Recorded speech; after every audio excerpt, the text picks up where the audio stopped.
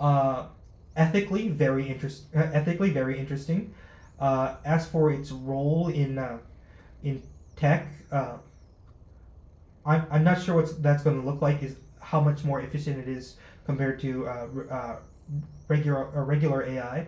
What is what the full function what it'll be completely capable of doing, and I guess the also what I'm interested in is uh, cells need nutrients and oxygen, but they also excrete waste.